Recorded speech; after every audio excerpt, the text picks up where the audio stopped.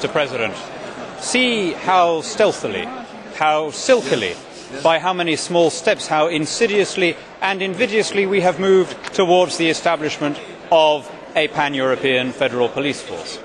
When Europol was first established in the early 1990s, it was presented as a clearinghouse, as a regional branch of Interpol, if you like.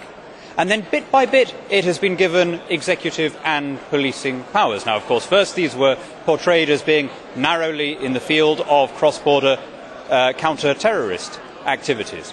That, of course, is how the FBI got started, and bit by bit it eventually extended its remit and agglomerated powers until it had become a federal pan-continental police force. A similar process is now at work with Europol, which has gradually extended its remit to cover a whole series of crimes that are national in nature, but with the rather fascinating oversight that its personnel still have diplomatic immunity. In other words, they can't be held to account for abuse of police powers.